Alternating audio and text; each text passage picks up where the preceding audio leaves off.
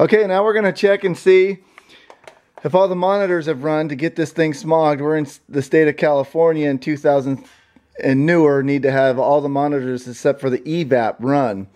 You turn the key on and we got this pretty cheap little code reader, and we're going to see what monitors have ran since we started this thing up. Underneath the dash here is the ALDL connector right here.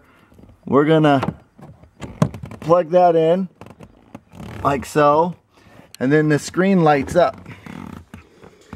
If this screen does not light up, then that means you got a blown fuse and you're going to have to get a new, you're going to have to check your fuses and replace the fuse.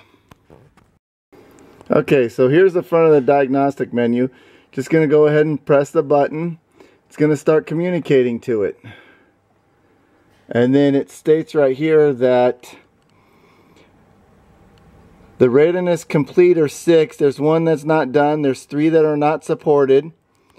And there's the check engine light is off, and there's no DTCs. So that's really nice. So now we're going to go ahead and press the arrow button to move it to the next spot. Now we're going to go down to where it says I&M readiness.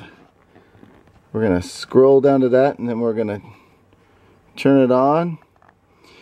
And then since the codes were cleared, and now that we're going to see everything's run except for the evap system. So this thing's ready for smog. We're going to go get it smogged, and then I'll let you know the results.